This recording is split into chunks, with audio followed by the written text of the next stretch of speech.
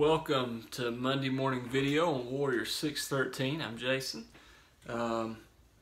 Was almost finished with this video and completely cut out and lost everything, but that's fine because I always view that as it was a subpar one and I was being saved on that one. So getting ready to in the process of changing out I had somebody ask me what type of tires I use on my chair.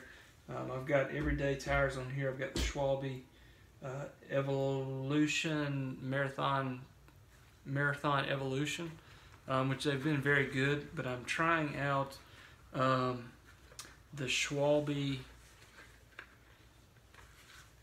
be nice if I knew what they were called before I started doing this, wouldn't I?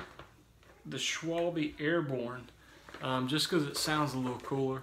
But the Schwalbe Airborne, they're about the same price, but these are the ones, they've got a little more give in them, a little wider, and it's the ones that, God, I forget his name now, the guy that completed a backflip and just got a Hot Wheels with his chair.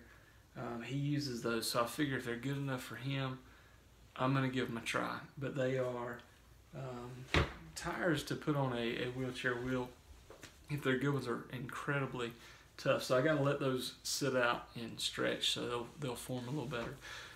So sorry to if you're not in a wheelchair, that was not for you. But I figured I'd address that question while I had them in my hand. So welcome today. During this time, I wanted to talk a little bit about the time of year we're in. And something that I think we miss during this time. If you hear any singing in the background, I've got two girls that are putting a Christmas tree up, because I have a standard rule that if you put my Christmas tree up before Thanksgiving is over, I will take it and throw it outside.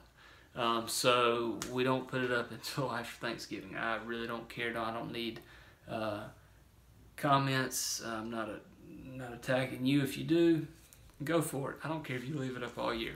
But we are not putting ours up until Thanksgiving is over. So wanted to talk. So as we get into the holidays, there's a lot of things, and that was really one of them. Trying to illustrate a point is, we have a lot of opportunities during these times. Christians especially, like to reference the reason for the season and understanding, remembering why we celebrate Christmas, the birth of Jesus. But we get caught up in little things, little arguments about when do you put your Christmas tree up, or when do you take your Christmas lights down. You've got some that'll leave Christmas lights up year round. Go for it. It's great. But we take ours down sometime between January 1st and March 15th, whenever we get around to it. But we find ourselves entrenched, and usually it's playful banter, but distracts us from opportunities we have when we're talking with people. The other thing that I encourage you is we talk about focus. I have some people that reach out to me, and we've been talking about focus. And I've had a couple that are not in a wheelchair or have any disease that they're aware of and that affects them, and they'll say, well, how do you stay focused when you have to deal with a disease like MS that really affects how your body operates? Not as many, I've referenced this before. I am in the minority for people with MS in a wheelchair. I am in the minority of gender, about 1 in 4 guys. So it's affected me in visible ways. It has not affected me in ways that many people do experience. It has not affected my ability to speak. Some are hoping that'll go away quickly. It has not affected my memory. I was born with a very good memory, and it has not touched that. and it has not really touched some of those things that allow me to get out and talk with people. I can roll right up on them really quickly now, and but people that want to know, how do you focus during that time? And I know I'm a little all over the place with this one, but there's a few things I wanted to talk, and I'm trying to keep it to a certain time where people can really hit these videos and get out.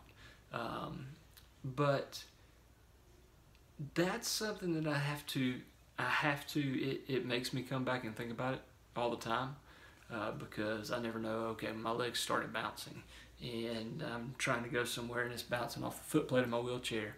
I know that sounds funny, and it is quite frustrating when it happens. And I have to just stop and laugh sometimes. And that's usually the thing that'll make it stop.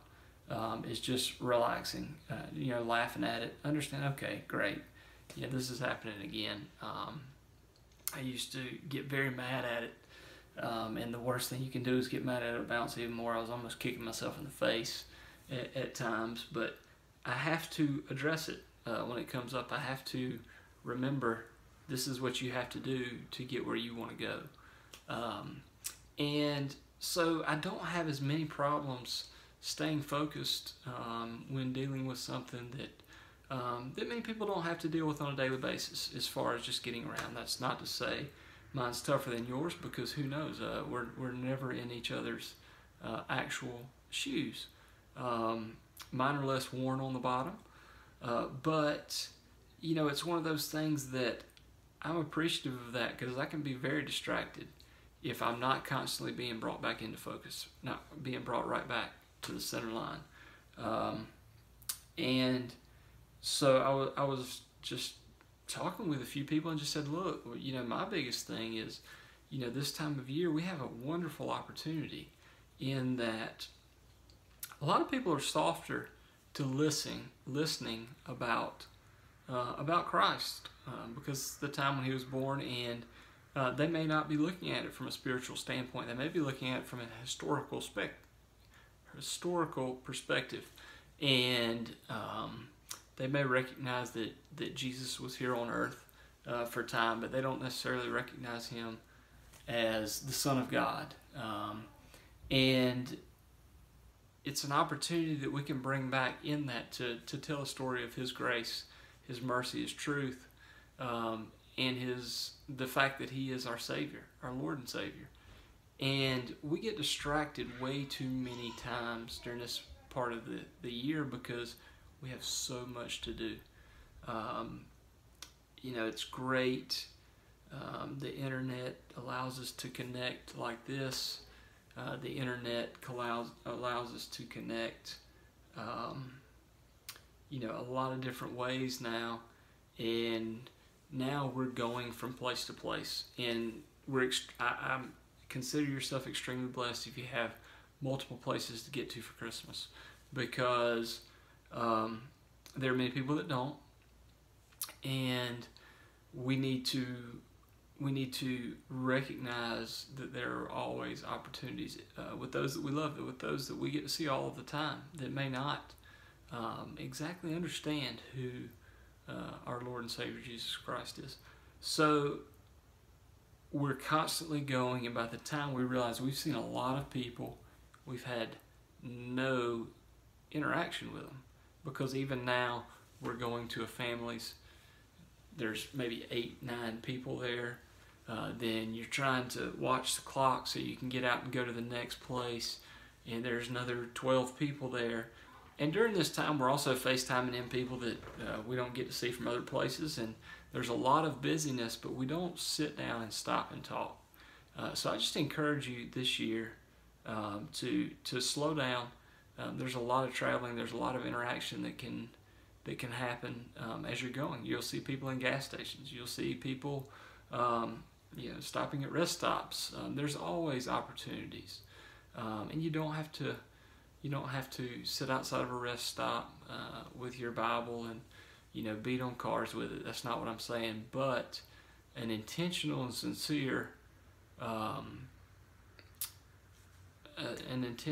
just sincere gesture can lead to conversations many times, and some that will go much deeper than anything that you've had at times. So I just encourage you to slow down. Slow down and focus. Just bring yourself back to center more often. So love you all. Have a great day, great week. Enjoy getting started. Apologize if I've offended you.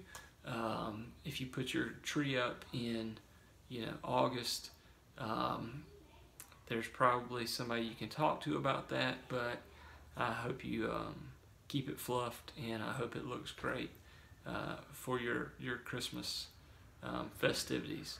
So remember, Jesus is the reason for the season. I know that's a very cliched saying, and it's almost gotten to the point, much as the Lord's Prayer, where we say it and we never think about what it means. But if you think about the impact that statement has on our lives, that's it. That's why we have eternity, why we can have eternity, because Jesus was born on that day and came to die for our sins 33 years later. It's the only reason that we have hope. And so reach out to me if you want to know more. I'll shoot you my cell phone number, but it's Jason. It's not Jason at warrior613.com anymore. Had some issues, switched some stuff over to a different thing. So jason.warrior613@gmail.com. Not going to get caught up in having to switch that over. I want to keep the same one. So jason.warrior613@gmail.com. I'll shoot you my number. We can have a conversation if you want to know more about that. It's probably why I needed to record this video again. I didn't expand on the opportunity to further talk about that story. So love you all. Have a great week, and see you soon.